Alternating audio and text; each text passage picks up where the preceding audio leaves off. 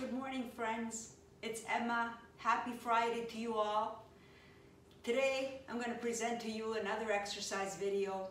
And what I'd like to do today is I'd like to talk about all the, there's 5 things that we should focus on as we age, because these things tend to take a downward turn with aging, okay? And these are, so posture, that's one of them. Our posture, we start to, lean more forward. I mean, today with all the technology and all the screen time that we're doing, it's almost like everybody's in that situation where they're leaning forward a lot. So I'm gonna today address that with one exercise that we're gonna do for our posture. Another thing we're gonna work on is leg strength, because that's another thing that tends to really dwindle as we age. If you've noticed, like people that use those electronic chairs, after a while, their legs are, they really can't help them that much anymore. So the less we use our legs, the less likely that they will serve us. So we have to keep them strong and we have to keep them healthy. Another exercise that I'd like to do today is lateral movement, so moving side to side, because this helps with our balance, because that's again another issue with aging is our balance. And then of course there's ankle movement. Ankles are super important to keep strength strong because of falling. We want to really take care of that and prevent falls as much as we possibly can. And the ankles play a big role in maintaining that stability in our legs so that we remain stable, okay? And the last but not least would be your strength, okay? So that's number 5. Strength is important at any age, and as we age, the muscles don't serve us as well, and so we have to really pay attention to that and do some strengthening exercises. All right? Okay, sorry about all the talking. I just wanted to go through that today so that you have an idea what the video will be about today. Okay, so with that being said, let's begin with a nice cleansing breath. So let's lift our hands right up over our heads and then bring them down in front of you. Let's do that 3 times. This time, let's just raise them right in front of us. Take a deep inhalation through the nose. And then out through the mouth. Hold the breath a little bit. And one more like that. So bringing the arms up right over the head, biceps by the ears. Inhale deeply. Hold, and then release.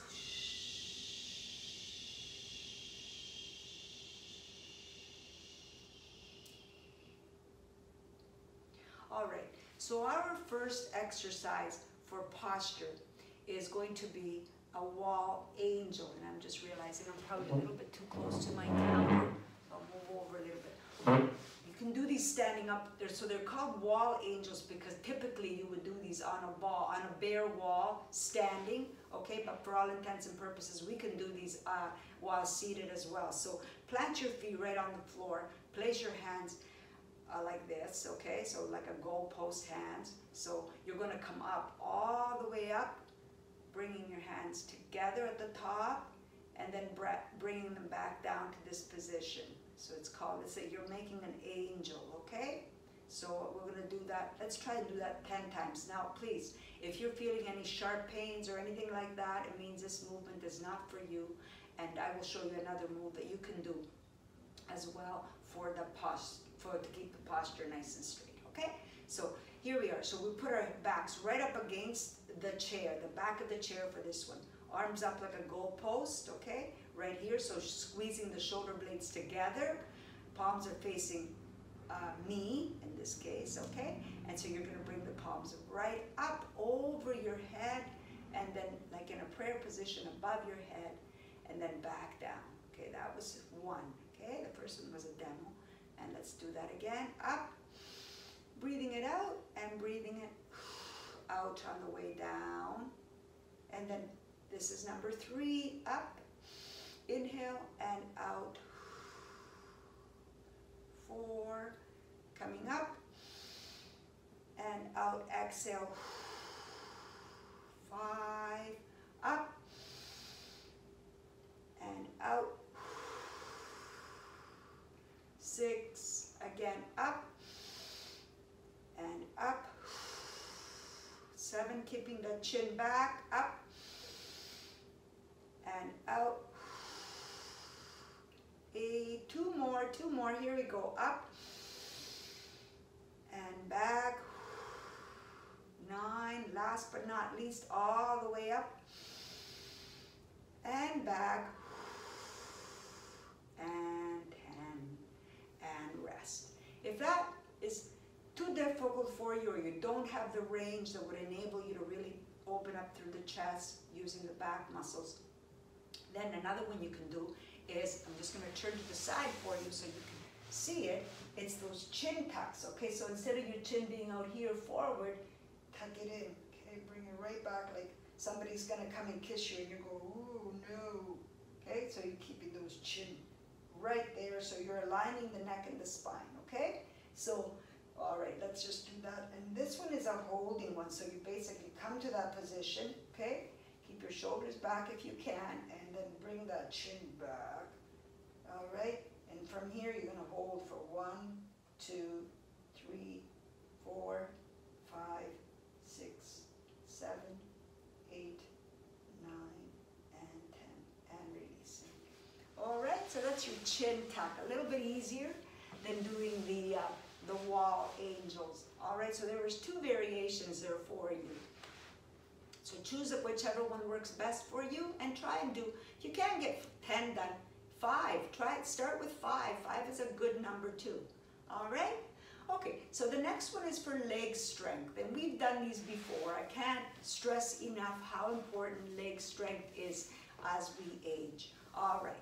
So with that being said, let us do some sitting to standing. Now, if you've got a chair with arms, that's good for this particular one because you can support yourself on the arms of the chair as you stand yourself up, okay? If you don't have that, if you're like me today, then you might just want to put your hands on your legs here and you're just going to drive yourself up and then back down, okay? And that's called a sitting to standing position. All right, and as you get even stronger doing this, you can place your hands across your chest or you can place your hands up in a prisoner position, okay? So you choose your option. The easiest one is if you've got handrails right here and you can drive yourself up through your heels like that and then back down, okay? Or here on your hand, on your legs. All right, let's begin. Ready? Let's do 10 of these, all right? Now if 10 sounds like too many, do 5. Here we go. Up and down. That's 1. Up and down. That's 2. Up and down. And 3. Up and down. 4. It's like squatting, but you're sitting in the chair. Up and down. 5. Up and down. 6. This also works your heart because you're using large muscle groups. And down. 7, up and down. 8, up and down. 9, last one, and down, and rest. You can take a nice deep breath right here, bringing your arms up over your head. Inhale and exhale.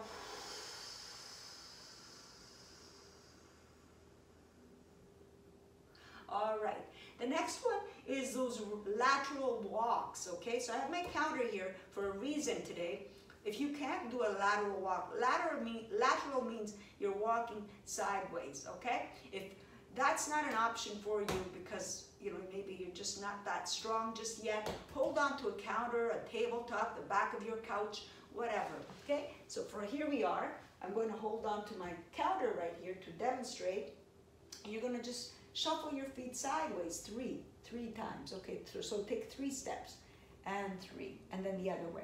1, 2, 3.